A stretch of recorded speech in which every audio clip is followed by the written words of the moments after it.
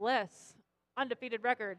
Who will it be? Drivers behind the lines. 3, 2, 1, go! And welcome to qualification match number 26. Red Alliance off to a quick start, getting 3 pieces, now 4 pieces of cargo during teleop. Blue Alliance responds right back with 1, 2, 3, 4 of their own. Can they make 2 more shots go during auto? Red Alliance getting 1 for 2 in that last volley.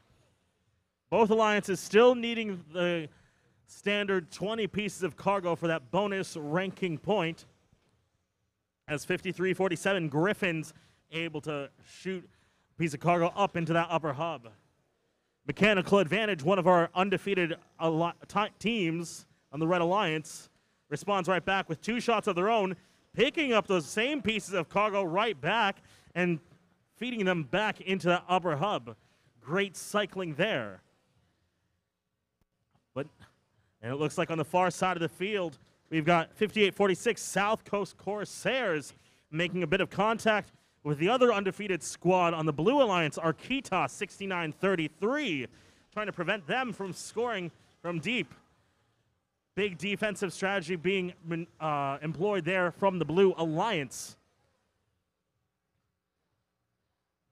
Few pieces of blue cargo go way airborne into the stratosphere, but missing just shy of that upper hub. As we close in on less than a minute of play, Red Alliance holding on to the lead now, 49, now 51-34.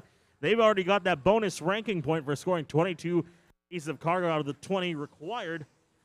Blue Alliance, not to be outdone though, only needing 4 more pieces of cargo for that bonus ranking point. 1474 Titans scoring a pair of cargo into that lower hub as blue and red cargo circles around in the upper hub. Less than 30 seconds now on the clock. These robots prepping themselves to climb now 53-47, our friends from Weston going for some last second cargo. We've got Mechanical Advantage trying to swing themselves up first to the high rung. They've got less than 10 seconds to get to that traversal. They do. And we could have all 3 robots on the Blue Alliance be airborne, as well as 58-46 South Coast Corsairs.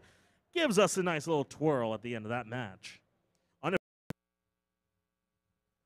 All right, that was a high-scoring match. We have our official results. Soaring through that air with the Boeing jet is the Red Alliance with a score of 89-48. All 3 teams on the Red Alliance getting 4 ranking points from the match, 2 from the win, 1 from the cargo bonus, and 1 from